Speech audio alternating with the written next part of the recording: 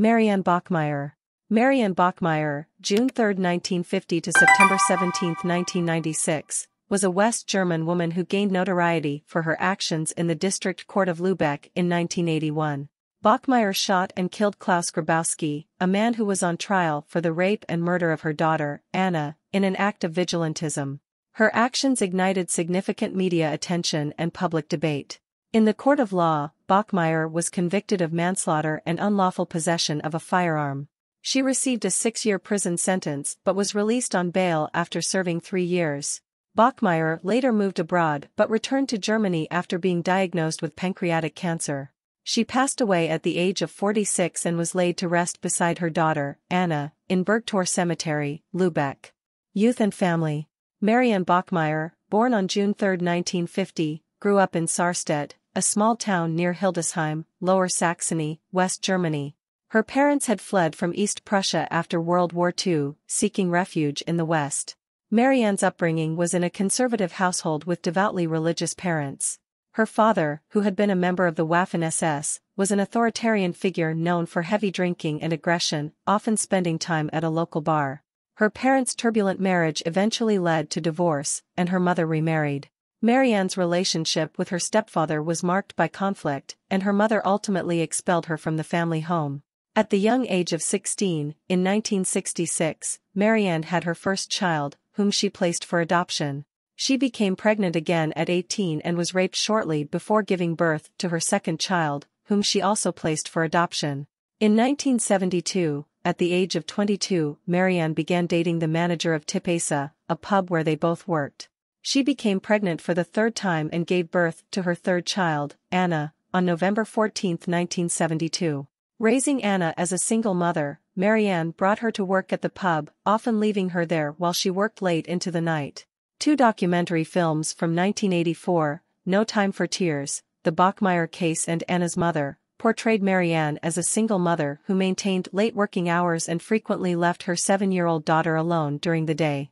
Acknowledging her own troubled lifestyle, Marianne contemplated putting Anna up for adoption. Friends noted that she treated Anna as a little adult, expecting her to handle many responsibilities from a young age. Anna often slept in the bar as her mother socialized, resulting in an upbringing that lacked stability and a nurturing family life. Murder of her daughter. On May 5, 1980, when Anna was 7 years old, she had an argument with her mother and decided to skip school.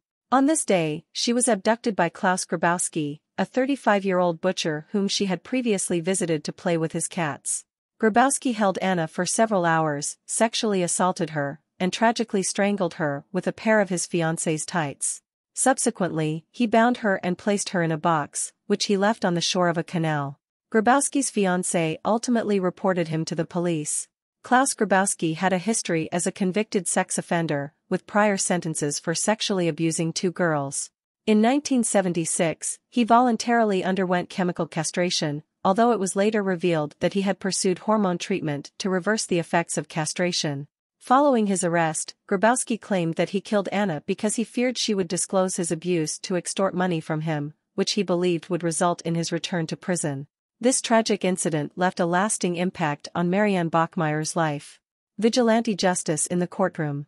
On the 6th of March 1981, during the 3rd day of Klaus Grabowski's trial, at approximately 10 a.m., Marianne Bachmeier secretly smuggled a Beretta 70 pistol into the courtroom of Lübeck District Court, room 157, and fatally shot Grabowski. She directed her gun at his back and fired 7 times, with 6 bullets striking Grabowski, leading to his almost instant death. Bachmeier surrendered herself without resistance after the shooting. Public reaction. This incident stands as one of the most prominent cases of vigilante justice in West German history. It triggered extensive media coverage, with television crews from across the country and abroad traveling to Lübeck to report on the case. Bachmeier sold her life story to the news magazine Stern for about 100,000 Deutsche Marks, using the fee to cover her legal expenses. While Bachmeier was held in custody, she received numerous messages of support, gifts, and flowers, indicating understanding of her actions. However, not everyone supported her actions, with some believing that a constitutional state should not condone vigilante justice. Furthermore, public opinion shifted when details of her first 2 children and her father's connection to the SS came to light. Despite the controversy, many individuals continued to express compassion for her retaliatory act. Criticism was directed at the West German judiciary for allowing a man who had previously sexually abused girls to undergo hormone treatment to regain his libido. Sentence for manslaughter. Initially charged with murder on November 2, 1982, Bachmeier was later convicted of manslaughter and unlawful possession of a firearm. She received a 6-year prison sentence but was released after serving 3. The defense's argument that the act was not premeditated played a significant role in the court's decision. Moving abroad. In 1985, Bachmeier married a teacher, and the couple relocated to Accra, Ghana, where her husband taught at a German school in a German camp. However, their marriage ended in divorce in 1990. Bachmeier then moved to Sicily and worked as a euthanasia aide in a hospice in Palermo.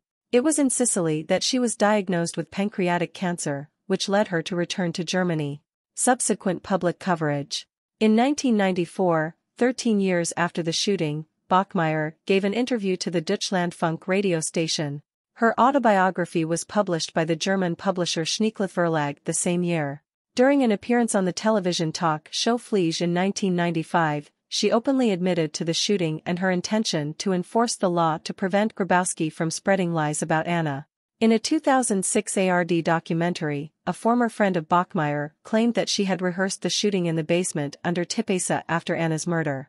Bachmeier, however, never expressed remorse for her act of vengeance. Death. Marianne Bachmeier passed away on the 17th of September 1996 at the age of 46 due to pancreatic cancer in a hospital in Lübeck. She was laid to rest alongside her daughter, Anna, in Bergtor Cemetery, Lübeck. In popular culture, theatrical plays, such as This Is For You, Anna, were inspired by Marianne Bachmeier's life.